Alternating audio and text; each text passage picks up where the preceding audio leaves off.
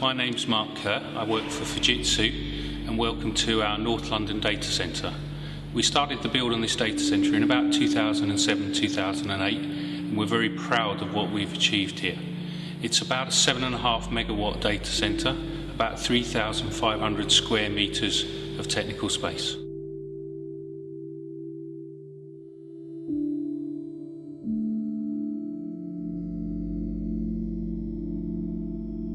Fujitsu's customer base is mainly based around large outsource for both government and for private sector customers.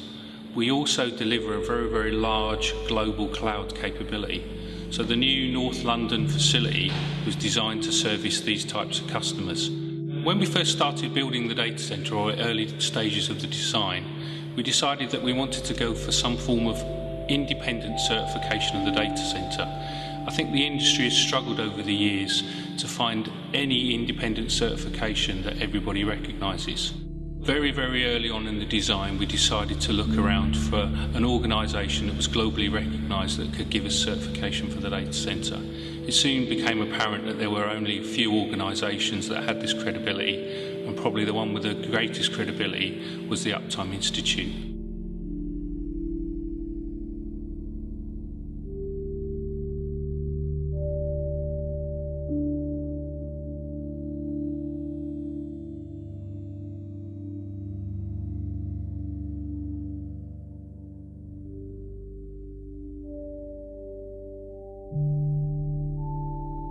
My name's Derek Wakeford. I head up the engineering group within Group Properties and Facilities. The key thing that came out of the design certification process for Tier 3 was the aspect of concurrent maintainability. While we're all familiar with the main capacity items of plants having resilience and being able to be maintained, the important point was that everything in the distribution path had to be maintainable. And that is where a lot of design effort went into making sure we truly had concurrent maintainability. Very early on, after we'd built the data centre and had it certified for Tier 3 design, we decided that we wanted to go to the next level of certification. So we decided to engage with the Uptime Institute to go with the Tier 3 operational sustainability certification. We wanted to prove to our customers that we could run the data centre to the high standards that we built it to. In the present climate, where data is becoming separated from the customers directly in things like the cloud and outsourced services, we really wanted to have an independent assessment that not only have we built the data centre to Tier 3, but we were operating it to the highest standards. It's well known that 70% of data centre failures are down to human factors and human error. Well, having the certification, this gives our customers added assurance as to how our data centres run and operate.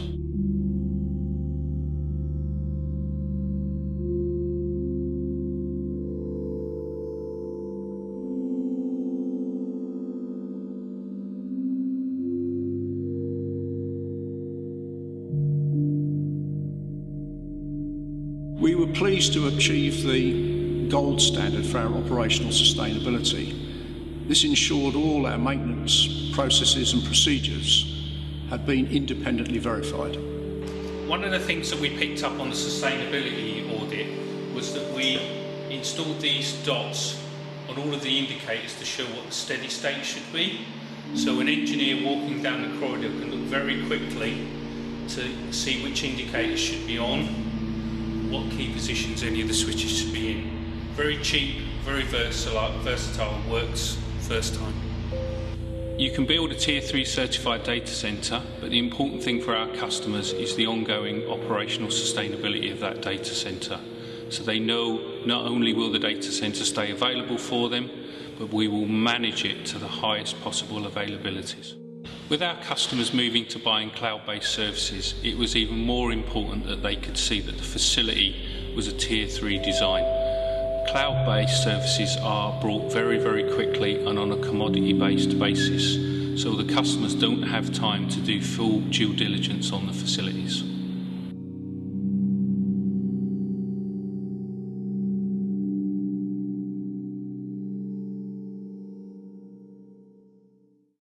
We're now in the mechanical plant room, where we have 3 McQuay chillers rated at about 2.5 megawatts each. We also have some plate heat exchangers. These give us free cooling when we have low ambient temperatures. Externally, we have 3 large evaporative cooling towers which reject the heat from the data centre. We also have water storage facilities to keep the towers in operation for up to 3 days in the event we lost our public water supply. On diesel fuel storage, we have 3 days capacity. We have diesel rotary UPS systems which smooth out any electrical disturbances and provide protection in the event of a long-term mains failure. One of the reasons we chose diesel rotary UPS was to eliminate the very large battery banks that are associated with static UPS systems. These battery banks require periodic replacement and have a significant environmental impact. The DRUP systems are efficient and have lower losses than typical static UPS systems. They also take up less space, which enable us to maximise the amount of data hall space we could provide.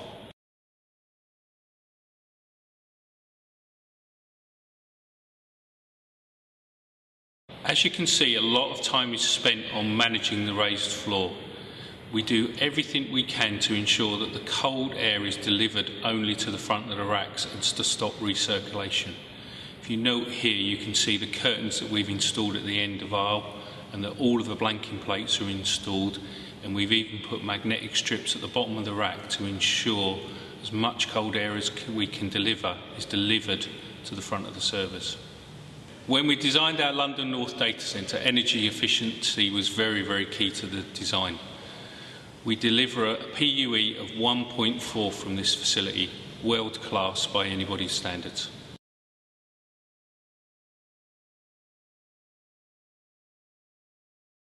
Fire is probably the key risk in any data centre.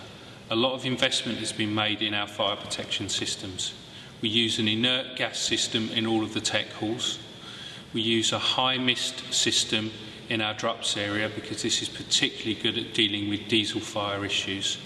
And we've installed a VESDA early warning system throughout the facility at both high level and underfloor.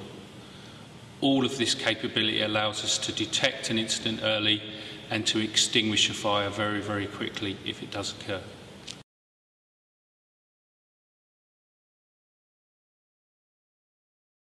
Connection to the outside world is key for any data centre.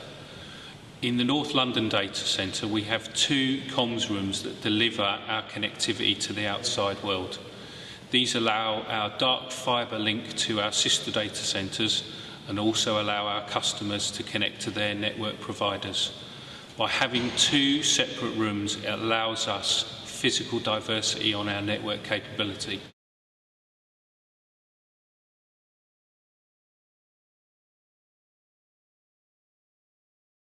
Fujitsu not only run highly available data centres, they also need to run very secure data centres.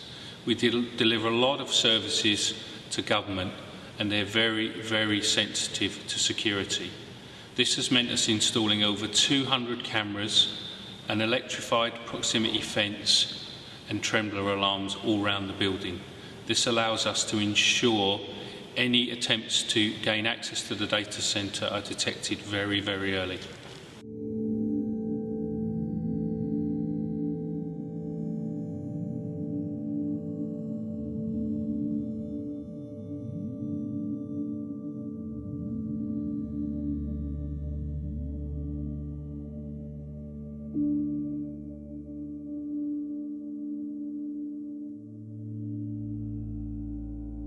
We've gained huge benefits from joining the network. We now have a peer group with which we can discuss ideas and problems in a non-commercially threatening environment.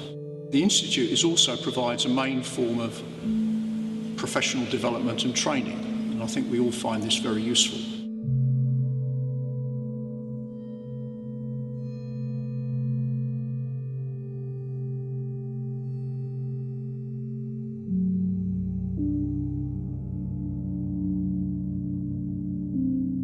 Thank you for visiting Fujitsu's London North Data Centre. We trust you found this video informative.